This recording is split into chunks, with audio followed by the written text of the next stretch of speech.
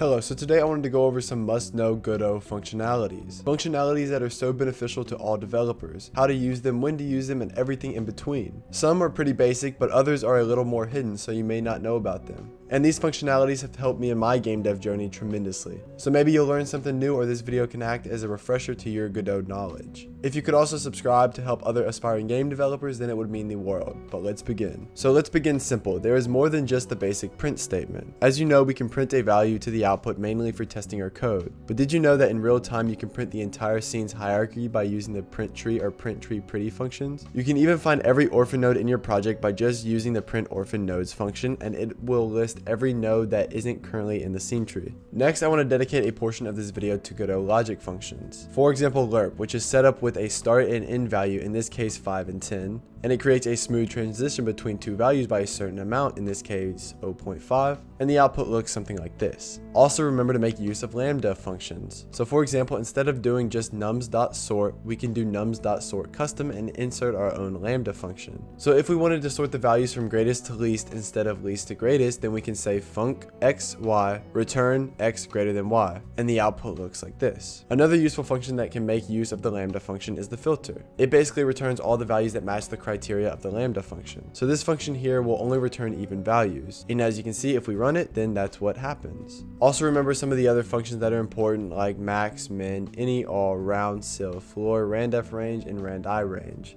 And also it's good to call randomize in the ready functions. But more information on those can be found in the Godot docs, as it explains all of those and more really well. There are so many different logic functions, so I recommend going and checking them all out, but I don't want to waste your time here. So link to the documentation will be down below. Also make sure you remember how to make a simple loop. For I in however many times we want to loop, print randi range, which is going to print a random integer through the ranges of 1 to 50.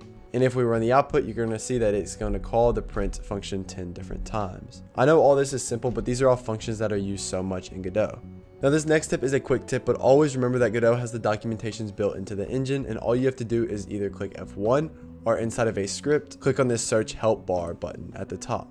The docs are so helpful, and I still use them for almost every project I work within. It'll give you such a better understanding of the engine, so just use this as a friendly reminder to use the documentations.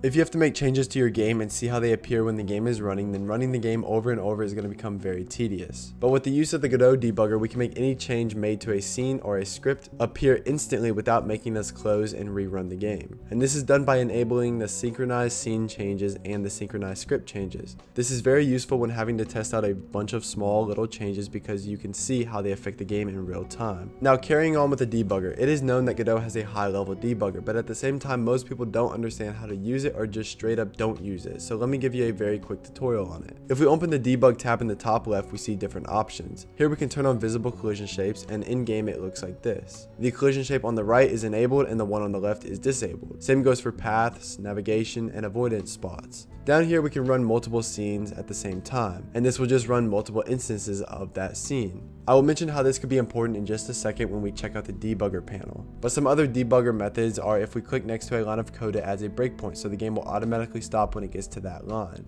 We of course have print statements that help with debugging within the output, and at the bottom of the engine next to the output panel we have the debugger panel, which is so useful as it shows errors and can give feedback on so many other statistics that are so important to the game running smoothly. As you can see, if we have multiple instances of the scene running in our debugger, we can get all the different information for all the scenes with these different tabs. I'll leave a link in the description to a page that explains debugging a lot more. Autoloads are very important in Godot if you want to add something in the global scope, because if you make a script and autoload, then it preserves that data in a global scope. It loads into the main scene loop before everything else and allows every other script in the game to interact with the functions and variables within the script that has been autoloaded. It is how you create a global script, or maybe a more specific example would be a player variable script. We can store all the player variables and access those and change those variables in any other script within our project. Now I just want to briefly explain why GDScript works so well with Godot, and that's because it was made specifically for Godot. GDScript is a variation of Python that has been modified specifically for the Godot engine, so they work hand in hand with each other. So it makes it easy for beginners to learn and pick up compared to other game engines. GDScript also works perfectly with the Godot node system.